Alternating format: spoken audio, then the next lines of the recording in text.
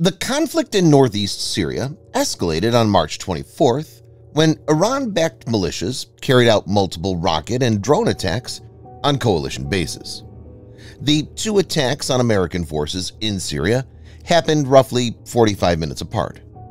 At 10:39 p.m. local time, the first attack targeted the Mission Support Center site Conoco, where the coalition forces were located. Around 11:23 p.m. local time, Green Village was attacked by 3 one-way drones in the second assault. 2 of the drones were destroyed by Allied air defenses. 1 made it into the compound and damaged 1 structure. The attack led to the death of a U.S. contractor. 5 American service members and another U.S. contractor sustained injuries. U.S. Defense Secretary Lloyd Austin said the retaliatory strikes were carried out at the direction of President Joe Biden and targeted facilities used by groups affiliated with Iran's Islamic Revolutionary Guard Corps, IRGC. In this video, Defense Updates analyzes why Avenger SHORAD system failed to fully protect U.S. troops in Syria. Let's get into the details.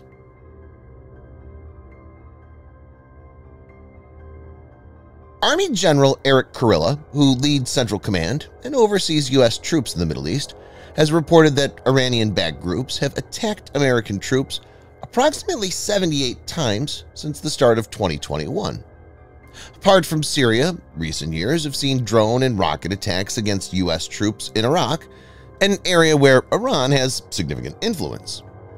In response to the threat perception, the U.S. Department of Defense decided to deploy Avenger Short-Range Air Defense SHORAD system.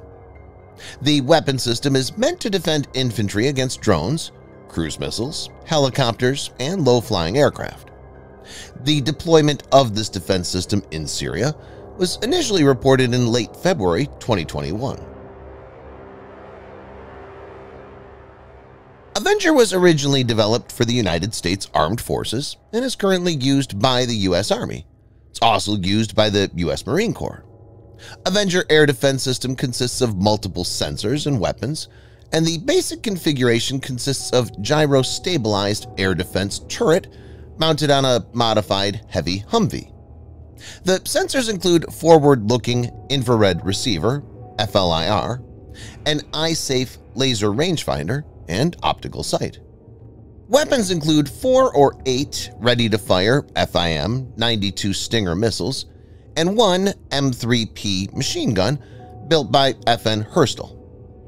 FIM-92 Stinger operates as an infrared homing surface-to-air missile, SAM.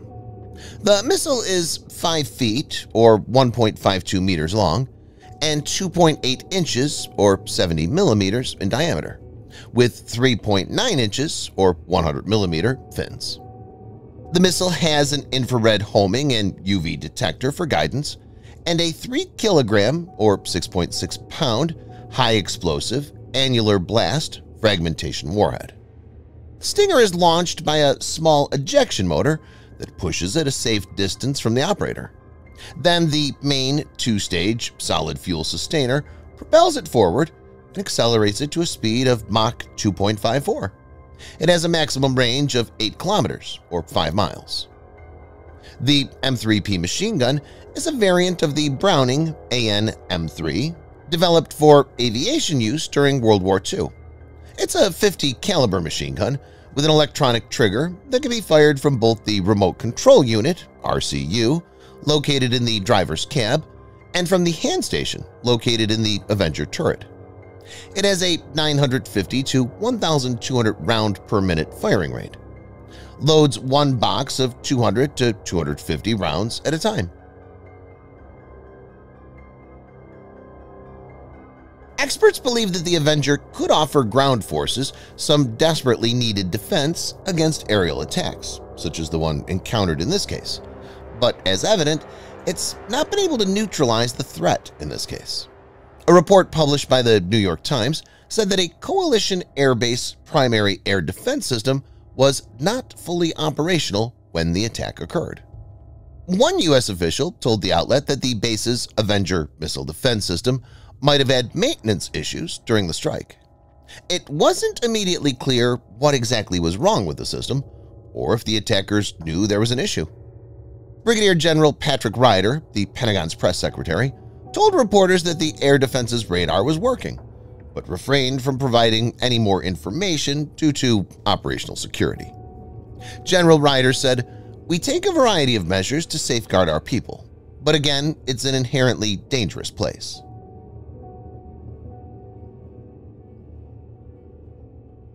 This is not the first time an American system failed.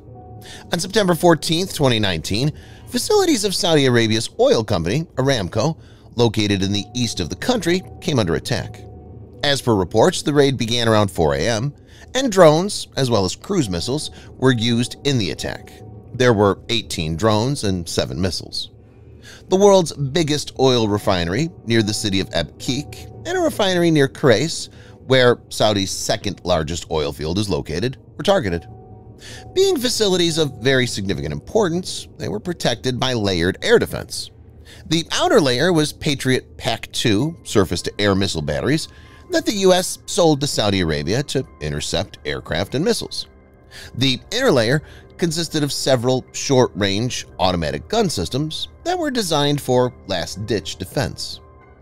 During the attack, the Patriot air defense failed to detect the incoming threats, or was too late, and the automatic gun systems fired sporadically, but the threats were not taken down.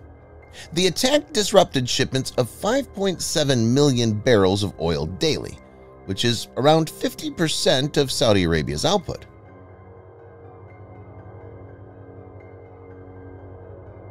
The U.S. military has the largest number of overseas bases, and many of them are located in places that are vulnerable to strike by drones.